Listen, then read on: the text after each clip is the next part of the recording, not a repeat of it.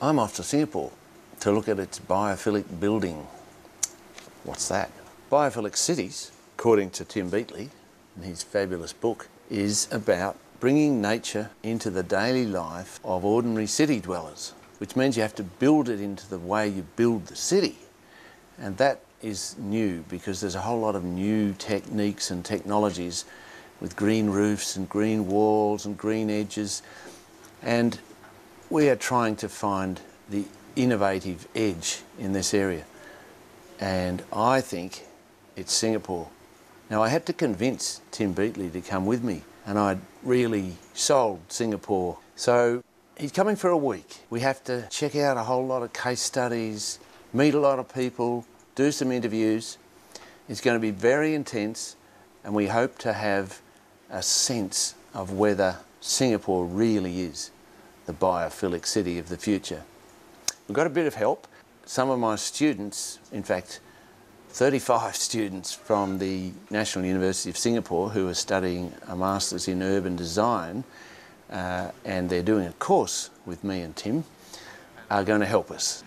And this combination, we hope, will unfold the secrets and mysteries and wonders of Singapore as a biophilic city.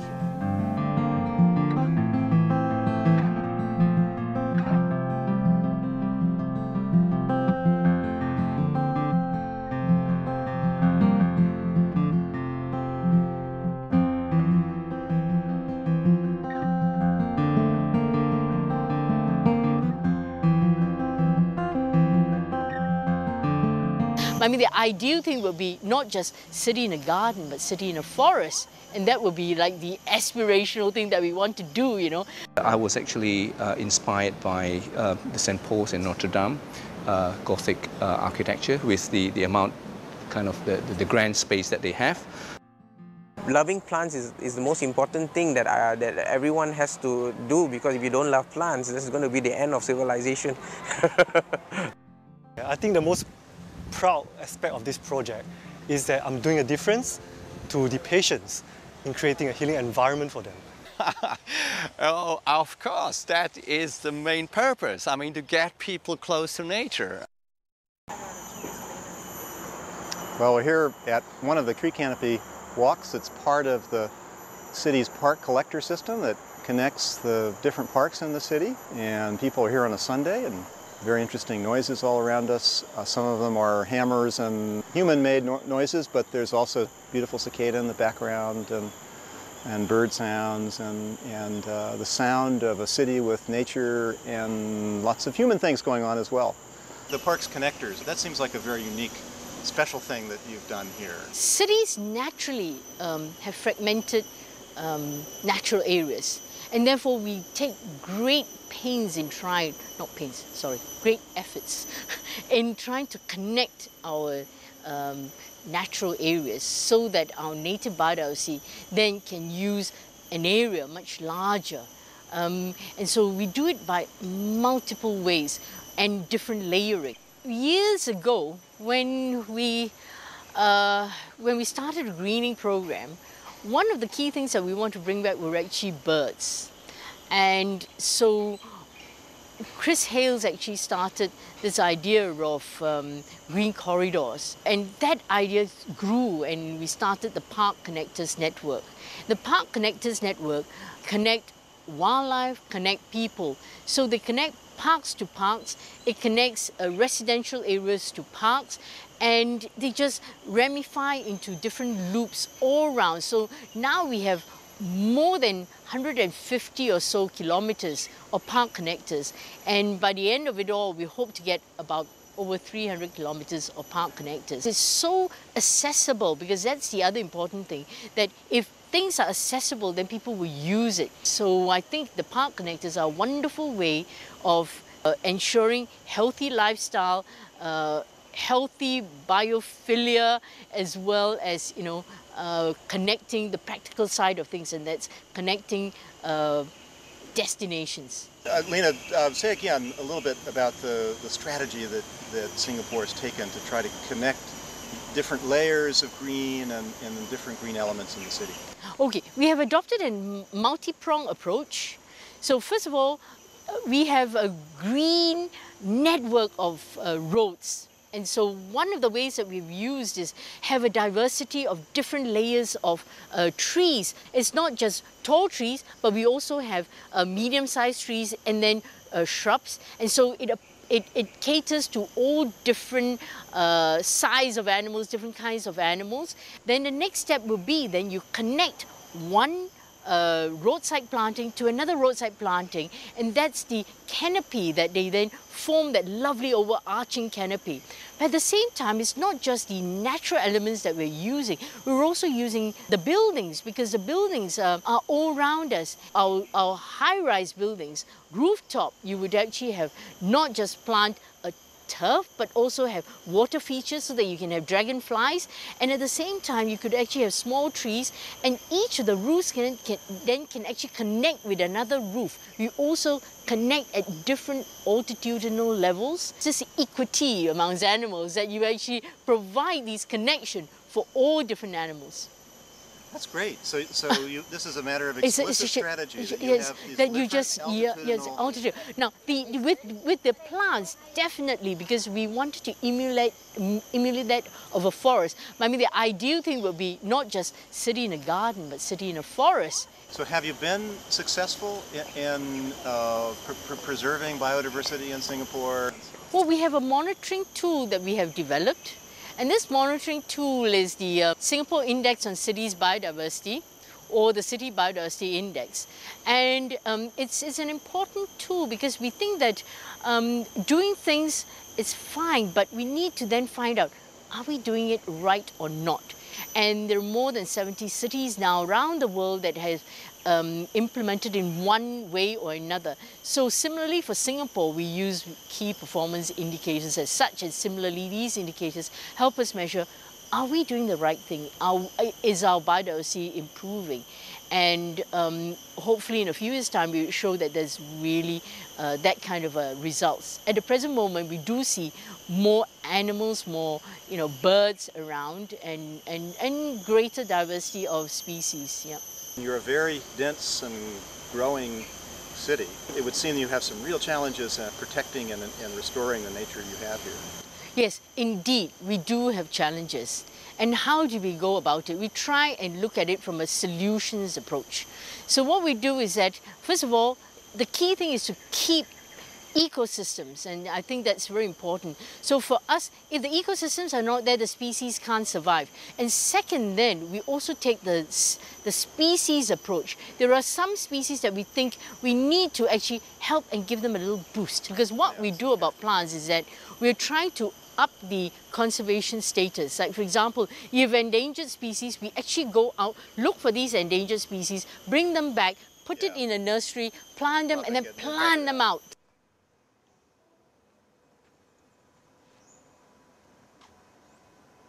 Well, we're here at the Hort Park in Singapore, and we're looking at these 8 panels of green walls. They're a demonstration and research project of in-parks, and each of the walls is demonstrating a different green wall technology, different materials, different structure, different set of plants. Here we have plastic boxes with a series of little watering tubes to each box, and dripping and draining.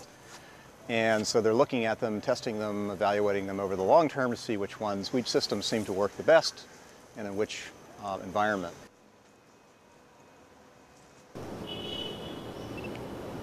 Initially, this building was 10-story high, and it extended to 14. Because of the new floors, there were 4 columns added, these massive columns. They were really, really big and bulky elements, 2 of them in the middle. And then the other 2 at the ends, I've converted them and integrate them as part of the green wall. And the planters horizontally, they've become the hanging garden. So as you can see, this is exactly just about a year after completion, and the plants are really looking like a hanging garden as intended. So this is on level 3 we are on, and it goes up to level 9. So from level 3 to level 9, that's the 6th to 7th floors. Of offices overlooking into this atrium space. This whole space is treated as an external space with a natural ventilation. meaning we don't need sprinklers, we don't need smoke extraction fans, and because of this, it has to be naturally ventilated. The previous design was a mesh facade to get the ventilation through. What I did was I replaced it with glass, and it was actually rejected by the fire authority because glass is simply not a permeable material. And what I did was I layered it by stepping it 900 millimeters, about nearly 3 feet apart, and gives the ventilation into the atrium space. Maybe you could talk a little bit about the experience you had when you maybe unveiled this idea.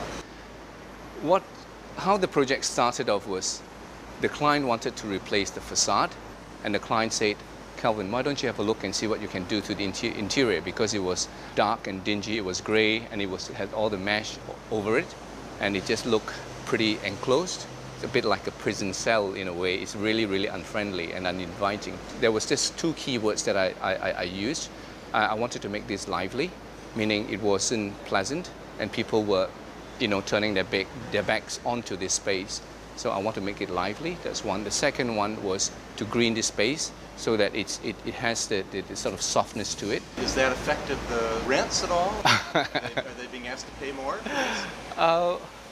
Well, I can't. The rent actually went up, partly due to the economy, and partly it's a significant improvement to it. But I can't apportion it how much is due to this. Before the renovation, out of the 6 floors that faces the atrium, only 1 floor was let out, and the floor that was let out actually did not turn its back onto this space. It was actually facing the other side. But when it's finished, they extended their office and actually look into the hanging garden atrium, and I'm pleased to say that all the floors now have been let within a year. Yeah. And the vegetation, was there something special that you were trying to do with the kinds of plants? They are on individual potted systems, about 6-inch cube, 150 cube, and they are on auto irrigation system. So it's visually dripped onto almost 13,000 pots of plants in here. The good thing about this system is that it is individually potted, which aesthetically you can hardly see the pots now, even when it was first completed. My main concern was the well-being of the plants, and should any of them doesn't survive or doesn't look too healthy, they can be easily individually changed and replaced or maintained. So this is what the first priority that I wanted. All you do is you just turn sideways and you slip in. Through. This is the inside of the green wall behind it, where maintenance access is provided. It's as I've mentioned, these are all individual pots, and they are all on simply clip onto some frames and then onto the metal structure. Shortly after it was completed, can't see any today, but there have been birds, butterflies and dragonflies that stream through here. In fact, up on the highest planter on level 9, there was a bird nest that was discovered, and there was a little baby bird that we found. Unfortunately, because it's a commercial building, they have to remove it. And what happens is you look down onto the glass floor, it visually connects you back to the pavement and the road level. Yeah. And I was actually inspired by the St. Paul's and Notre Dame Gothic architecture, with the amount, kind of the grand space that they have. So when I saw this, I said we must have the glass floor here. So when you look up, you get this cathedral of green above your head. Cathedral of green, that's terrific. Exactly. That's primarily. There's a bird, I see a bird. Oh yes, yes, There yes, is a bird. yes, that's a bird. Yeah. Yeah. We have a bird. Are there any government incentives, anything that helped to make this possible?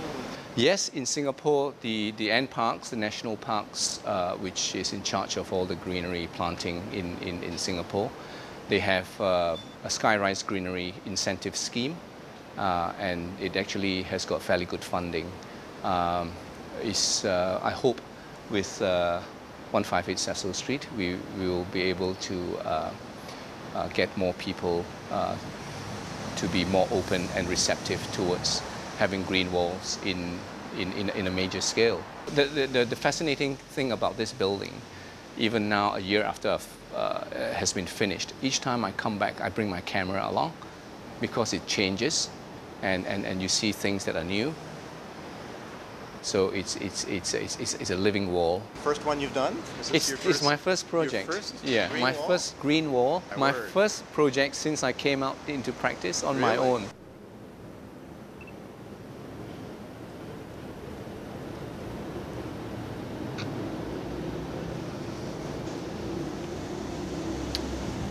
We started with the green roof program for 6 months, and we realized that there's a interest for people to extend the coverage to walls, green walls. Because the main reason why we started this greenery program is to reduce the effects of urban heat island. And we did a scan of the industry to find out what's the cost for a basic extensive green roof. It costs 2009 about $150 per square meter. But since then, I think the price has gone down to about $100. The incentive scheme reimburses half the installation cost, which means that we reimburse up to a limit of $75 per square meter. That has been seen very encouraging response. From then until now, we have 55 buildings all over Singapore under the scheme. Now, new buildings, building owners, developers are beginning to see the value in planning, their new buildings with this greenery, rooftops and vertical walls. But first and foremost, I must point out that this is a hospital. Our job is to save life. But having built that hospital with all those technology and all those stuff that we need to look after the patient, we then try to wrap it up, okay, to create a healing environment. And in fact, we spec it to the architect that we want a place where when you step in here, your blood pressure and your heart rate will go down. Can you describe a little bit more detail? What are the natural elements of the hospital? Actually, the space we have is not all that large. It's 3.4 hectares. All right, and our built-up area is actually 110,000 square meters. So this is a sizable building on a fairly small plot of land. We try to create the sense of spaciousness and the comfort in this area by bringing green right into the heart of this building. So right from the entrance of the hospital, when you're in the driveway there, and all the way through to this level, patient 1, and then level 1, and then to the pond, it's just open space, okay? Is to create a sense of spaciousness. And of course, we are also in a tropical environment where it is hot and humid, and we wanted to have airflow right across the building. So this is the basic concept that the greenery is brought in as an integral part of this whole planning. Now, for patients, when they are not well, they are uncomfortable, and sometimes they have to spend considerable amount of time in the inpatient ward in the ICU, or even when they come for the clinics, they will be spending a bit of time waiting. So we try to give them an outdoor view with the greenery, the skies, and hopefully some birds flying by and butterfly flying around. Just sort of distract and also comfort them. What can you say about the biodiversity in this hospital?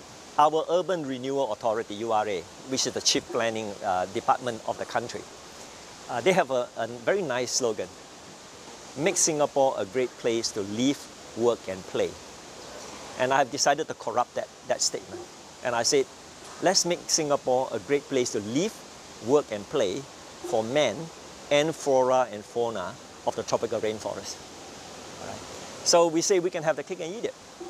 Why design a place and have a place only for ourselves? We could share it around, all right? And so we decided part of this project is that we're going to first of all, we let the plants survive first, okay? Because plant is the source of life, really, right? So we planted mostly the indigenous trees and plants, all right? And then we say that we would like to have the birds here, we like to have the butterflies here, and so on.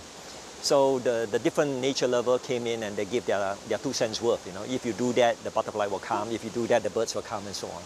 So this is how this concept evolved. It's for us, the patients, the hospital staff, visitors, and also for the flora and fauna, all right, of this region. All right.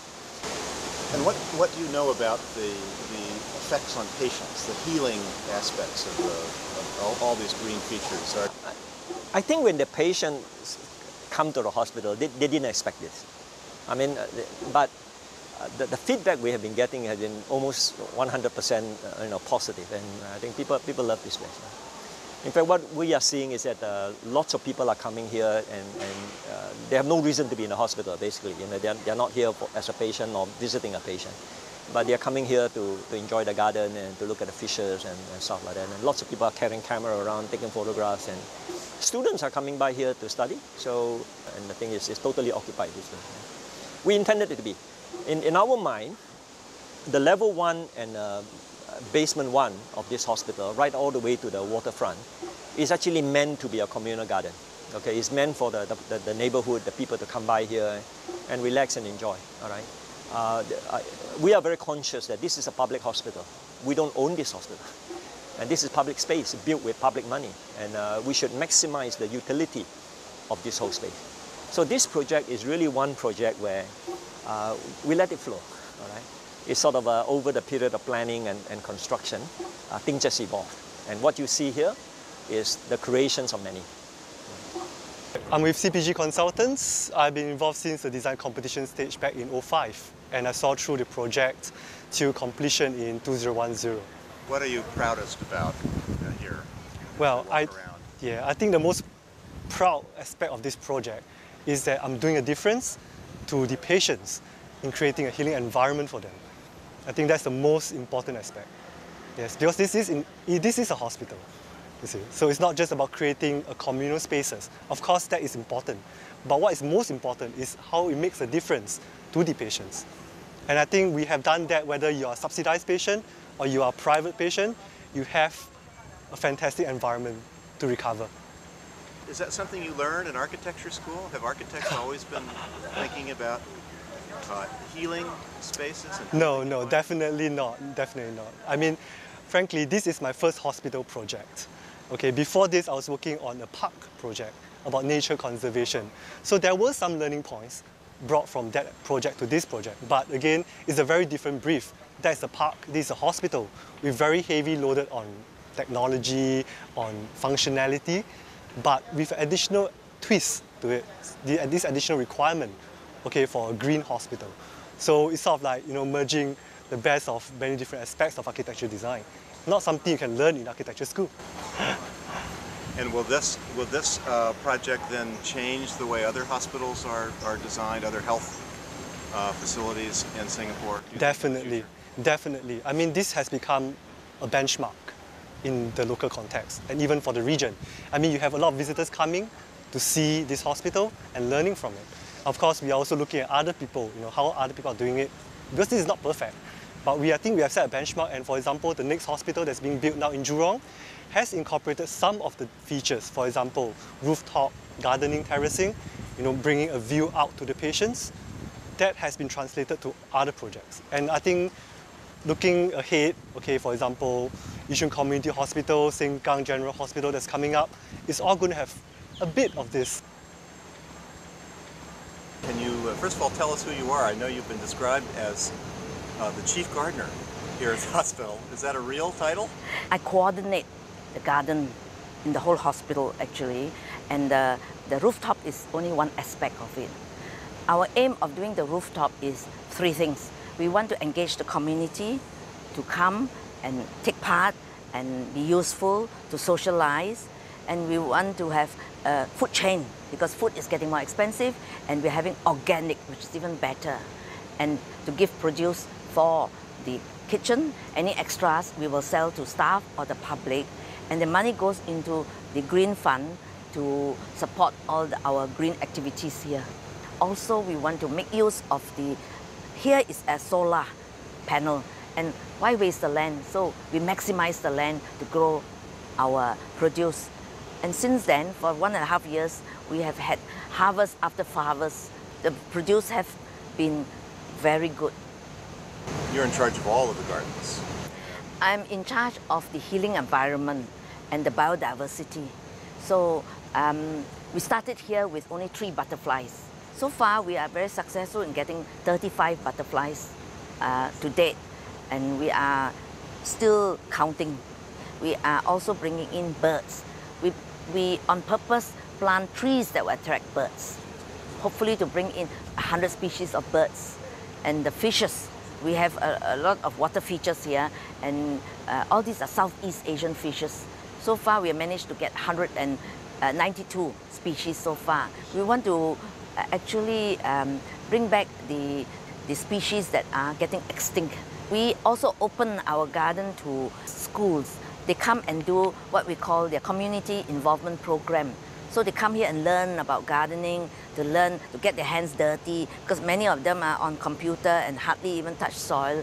So we want to start to educate the young so that they'll be our future greenies, you know. People like to work here? Actually, many staff, I was told, they pick here because they like the environment. They like the ambience. And they said that, you know, they feel working in a place like this is better than working in town where you are faced with 4 walls.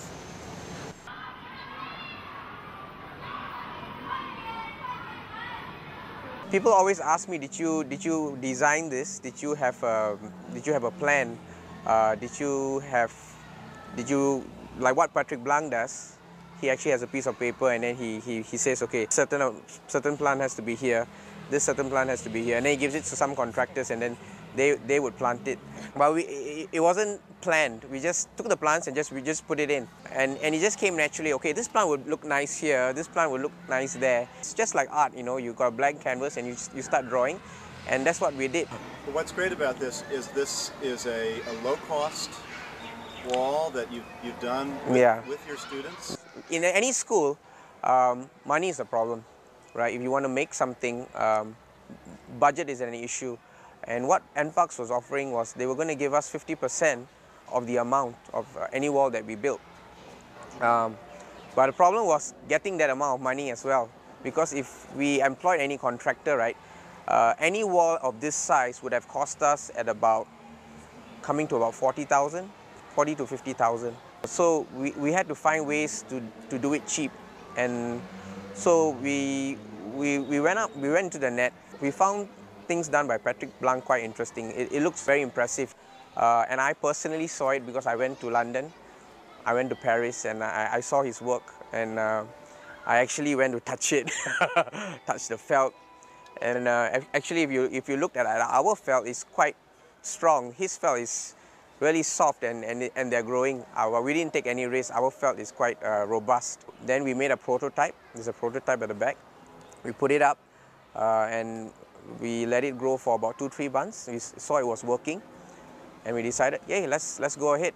We couldn't, of course, build the boards for this entire wall. That would take a lot of manpower, so we employed a contractor. So they fixed the boards up for us, and they stapled the PVC felt onto the boards for us. Then after, we went to the nursery, chose the plants that we wanted, brought them to school from the nursery, and then we put it up on our own.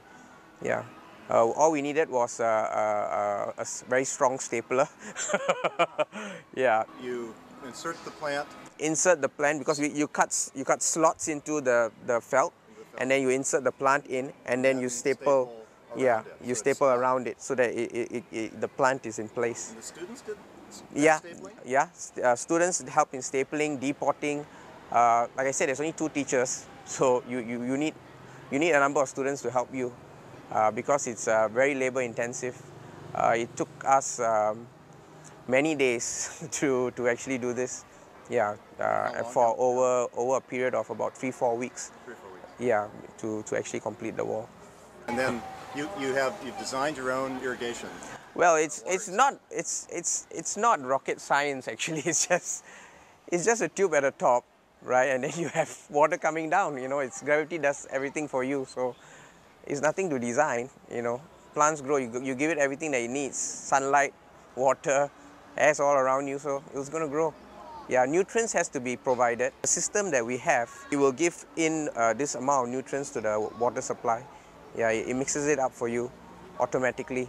But I try not to add in too much. I actually add in maybe once in 3 months, because every time I add, it gets really bushy and crazy, yeah. So I would prefer that it grows slowly actually. It's just growing a bit too fast. Our total cost for this wall was about 15,000, 1.5. And NParks gave us half of that, about 8,000. Yeah. Still, the remainder of that money, where did that come from? The remainder of the money came from the school. Well, 7,000 is not a lot of money, manageable. What made you think you could do this? I don't know. You just decided? It's all inspiration actually. When I saw what Patrick Blanc did, Paris, and I saw how huge the wall was, and I thought, hey, it's possible to be done, and it's so simple, and I thought, hey, why not just try doing it, and I just went ahead and did it. Do you use the wall in any classes? One topic is environment. So we show them how plants can actually reduce temperature. So this is one way that we show them how to. Like we show them the difference in temperature between this classroom and the classroom above. Because these two classrooms get direct sunlight most times of the day. Not right now, but later on you'll see there's direct sunlight and it can get really hot. So they can compare the temperatures using probes, sensors, and they can tell that the classroom on the top would actually be, temperature will be much higher than the classroom below. Yeah. What's the impact later in life? Yeah, because that is something I'm very concerned about, because if you look around you, it's rapid urbanization all around you, you know, and if these kids are not exposed to what their fathers or their grandfathers were exposed to, because most of them used to live in a landed environment where they were exposed to a lot of greenery, but kids today, they live in flats, you know, with very little greenery. They're not exposed to this, and that's why we try to make our surrounding in the school where they spend the most of their times with this diversity of plants, so that they are aware that there's such beautiful things exist, you know, and so that it doesn't die away. This generation of people who love plants doesn't die away, because loving plants is the most important thing that everyone has to do, because if you don't love plants, this is going to be the end of civilization.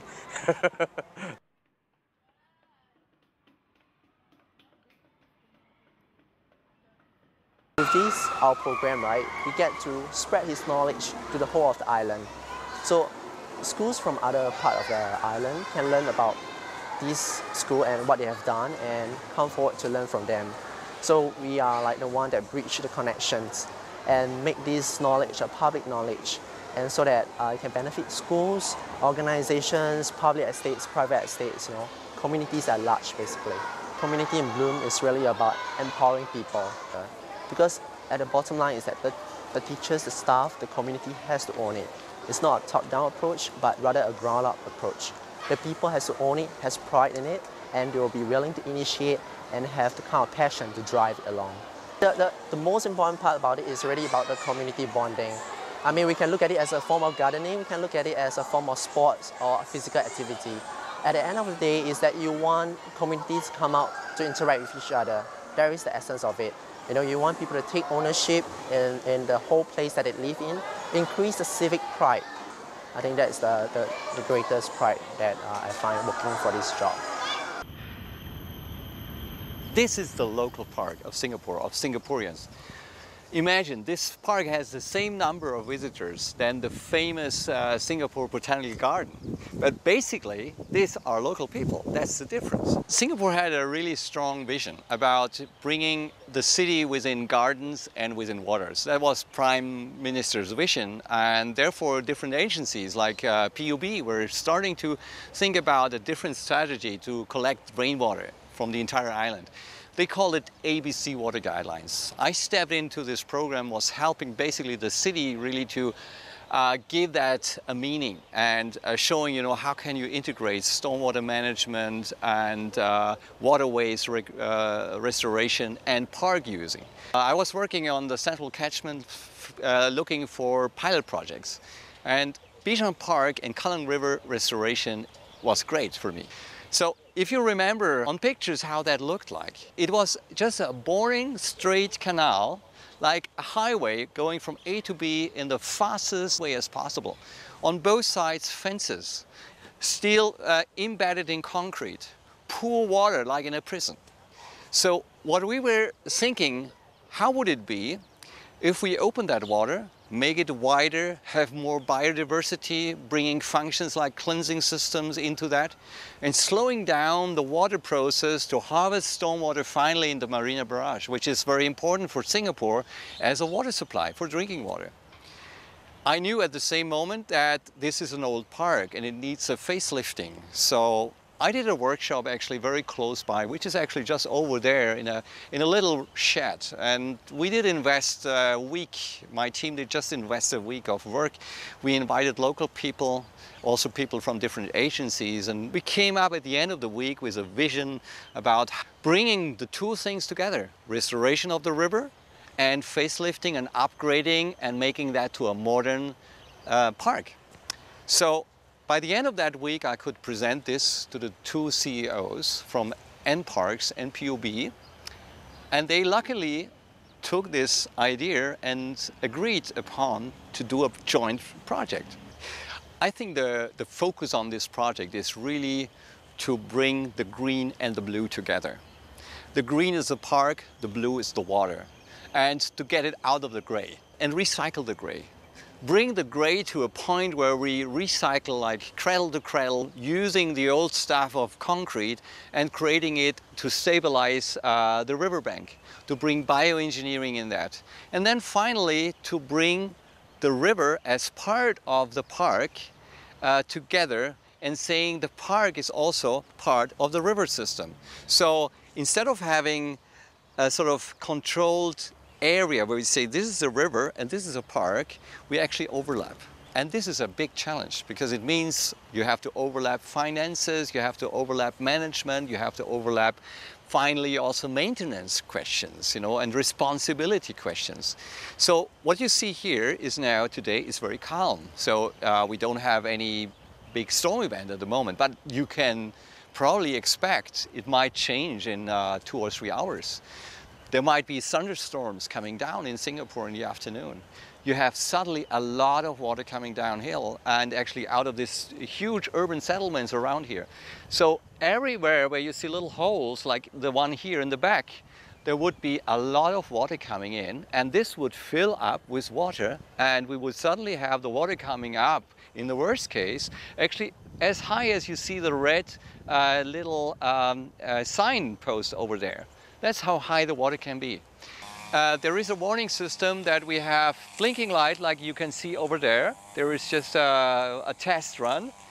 There are warnings like people with loudspeaker in many different languages, in English and Mandarin and so on. They would hear this, please step out of the waterway of the river because the water might come up. Finally, there is a warning system where all park rangers get a signal on their cell phones, and then many other things in addition to that.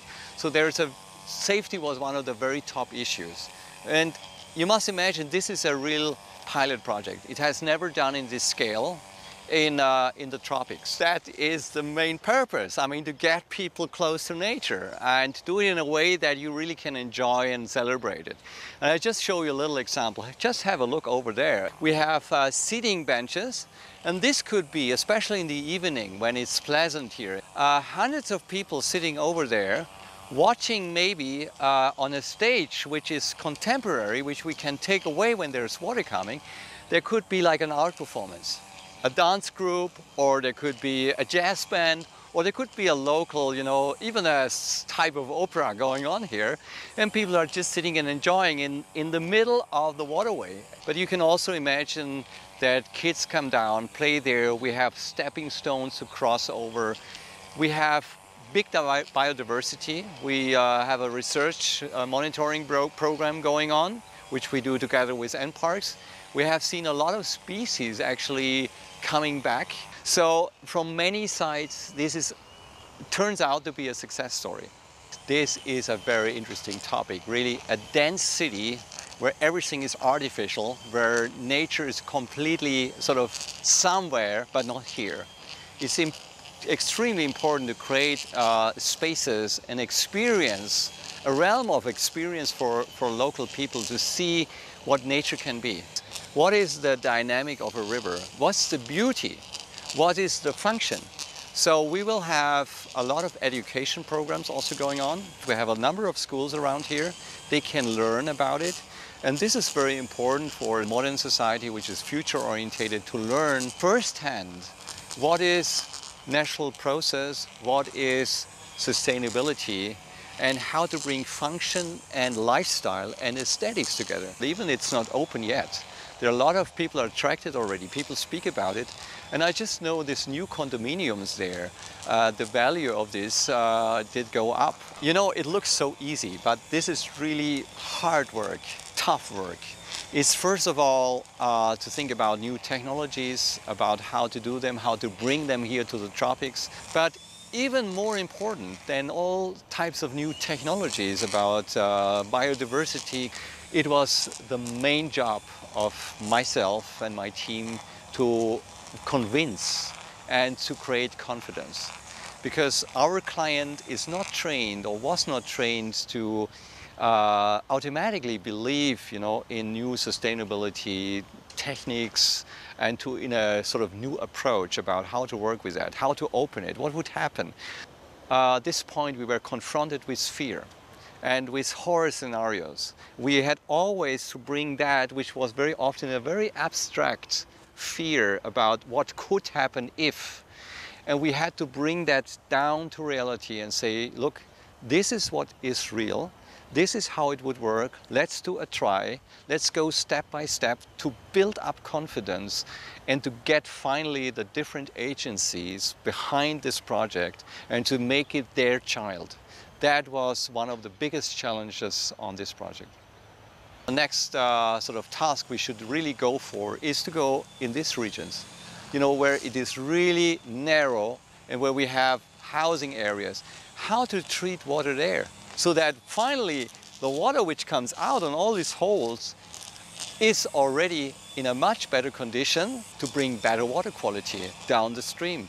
We have to do our homework already there. So we are hoping that this will be the start of many new steps. On the survey, the total number of birds is about 54 species that has been surveyed along the Transact, but the birds that interact with the water is about 17 birds that actually go into the water or they feed around the water. So it's quite a good number considering that this is a very urban space.